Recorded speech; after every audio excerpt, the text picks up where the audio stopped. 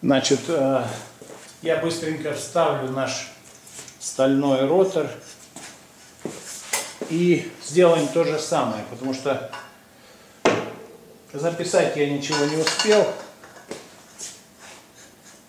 Мне интересно, как поведет себя стальной пластинчатый ротор заводской. Значит, он залипает, конечно, посильнее маленько, чем этот алюминиевый. Начнем наш вентилятор.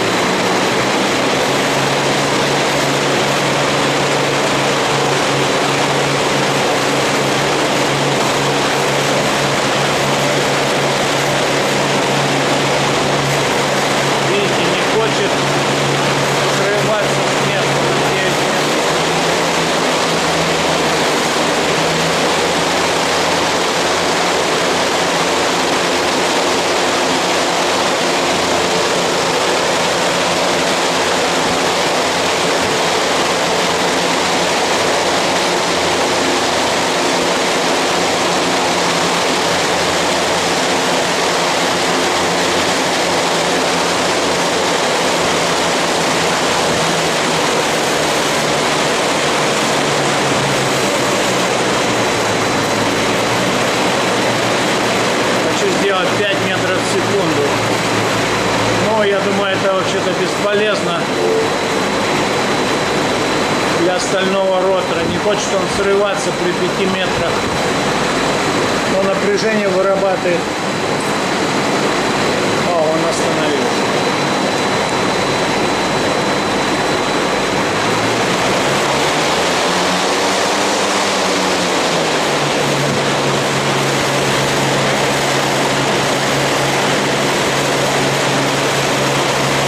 Начнем с 8 метров в секунду.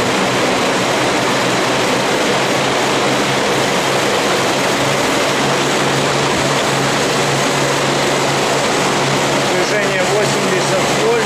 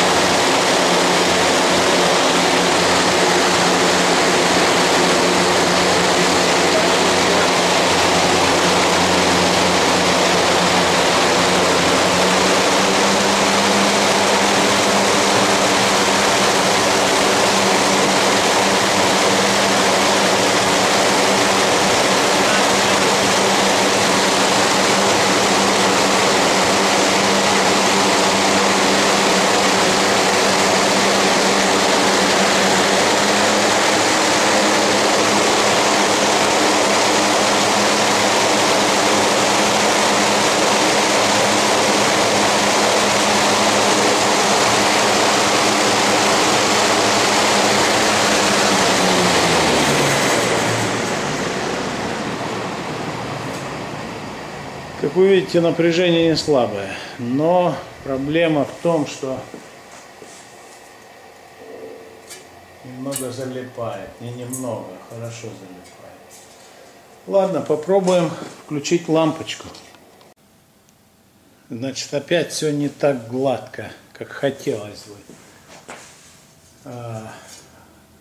Под нагрузкой ротор, стальной ротор липнет, как не знаю что. Значит, включим наш вентилятор.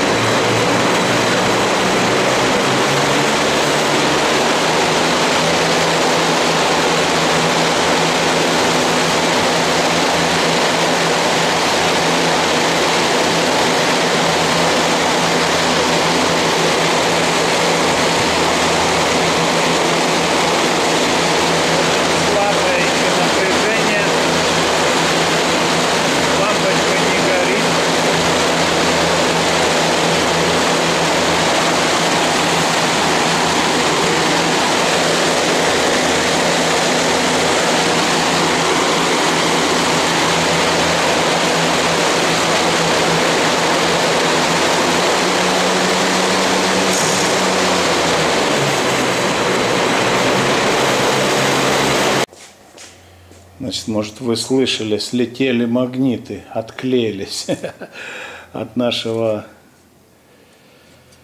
стального ротора. Незадача. Придется приклеить.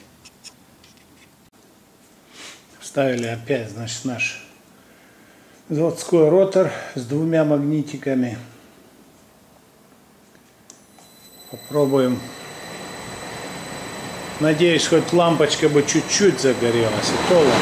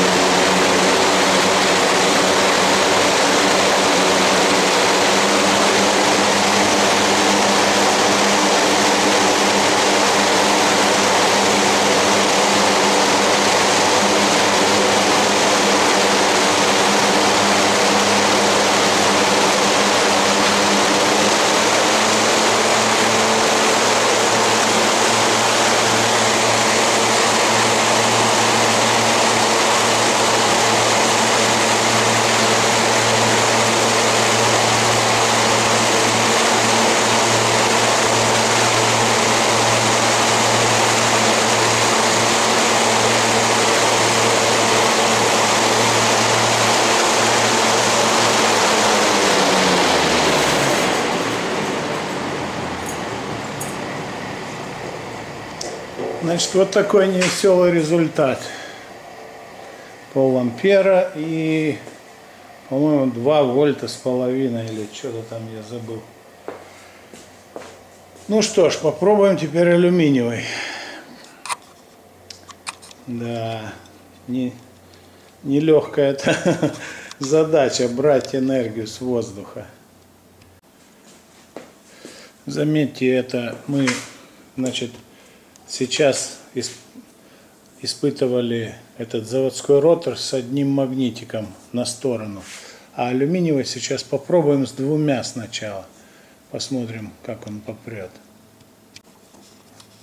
Так, поставили алюминиевый. Что-то я боюсь, что придется алюминиевым довольствоваться.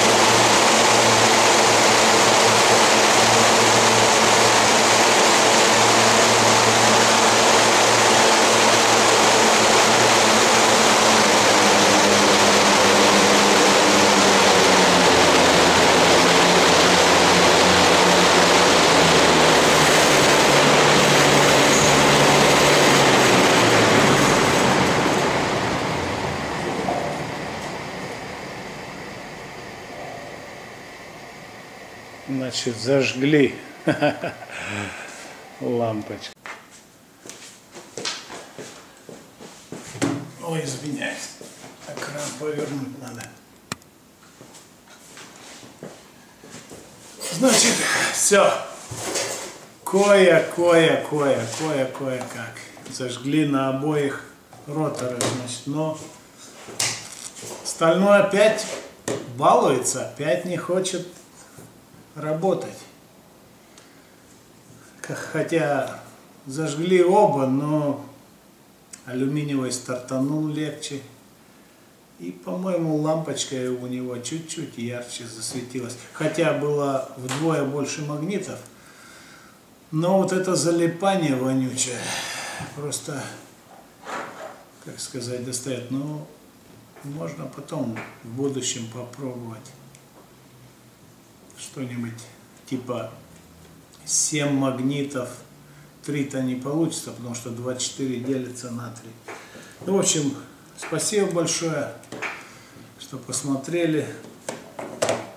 Не знаю, может, в будущем что-нибудь еще придумаем, но этот ветрячок на где-то 75-80 сантиметров диаметром. Хотя он все равно работать может, потихонечку так на вашем прицепчике может крутиться, глядишь и подзарядит аккумулятор, но я смотрю, задача не из легких, и ветер нужен хороший, и все такое. Хорошо, спасибо большое, большой привет россиянам и всем также, кто смотрит. До свидания.